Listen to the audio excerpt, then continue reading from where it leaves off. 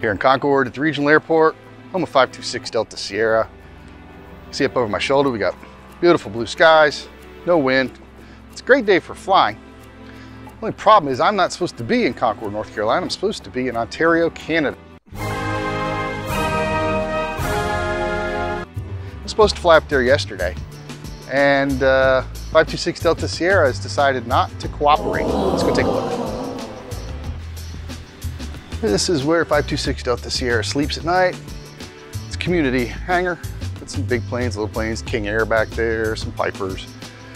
And as you can see, no cowling on the plane. It's not usually a good sign.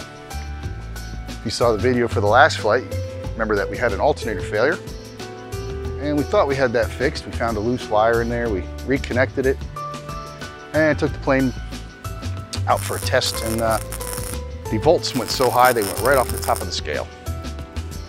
So the voltage regulator was the next idea. Must not be actually regulating the voltage. So it lives over here. It's this little blue box right here.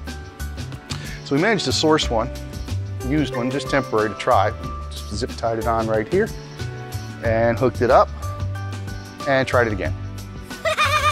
We're still having the voltage problem. So we did find another problem. You can see right there, it looks like a piece of wire's gotten abraded on the baffle. Just taking the insulation off and actually broken a little wire there. Might be a ground wire, I don't know. I just fly them. I don't work on them.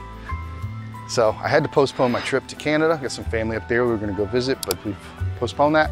And hopefully we'll get somebody here working on this thing and get it straightened out fairly soon.